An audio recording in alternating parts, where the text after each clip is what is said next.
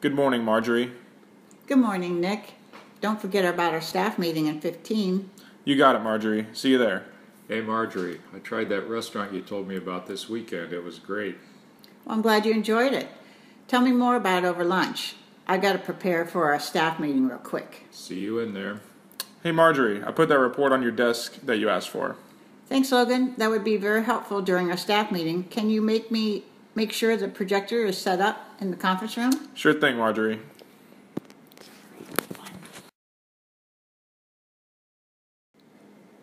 This report will really help in highlighting which sales areas we should target.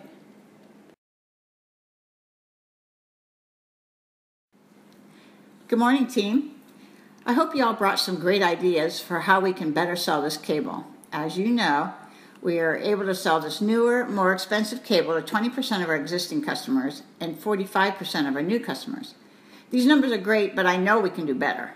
Logan, can you please go over your findings from the report that you placed on my desk earlier? Of course, Marjorie. Okay, team, so as you know, we have had a much easier time selling the cable to new customers as new customers require cable. Our existing customers already have the old cable installed, and therefore, many do not see the need to upgrade. That's not surprising. No, that definitely makes sense. Through a study we have conducted, we have found that new and existing customers are more willing to install the new cable if they are from an area that does not always offer the best call clarity, such as small towns and generally windy areas like the Midwest. Okay, that's great to know. We should focus our marketing then on these areas. Yeah, we can have the sales team make calls to all our existing customers in such areas to tell them about the new cable and all it has to offer. That's exactly what I was thinking. For any new customers that are from such an area, we can really try to highlight why the new cable would be better for them. We can even create a report to show them why this will save them money in the long run. Great idea. I can't believe we came up with such a great idea in such a short amount of time. The idea has merit, but let's come up with some other ideas as well. Why do we need to come up with other ideas? I think this is the one we should definitely go with. I agree. As do I. Well, this could be the best idea, but we don't want our team to suffer from groupthink.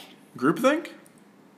I remember that term from a psychology course I took in college. It's when members of a team get so hung up on an idea that they all agree on that they don't consider every option.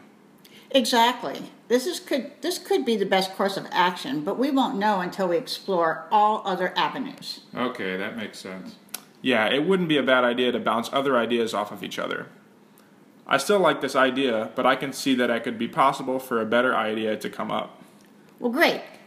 We're running out of time for this staff meeting, so how about we all think of other possible ideas and we can discuss them in a meeting on Wednesday? Sounds great. Agreed.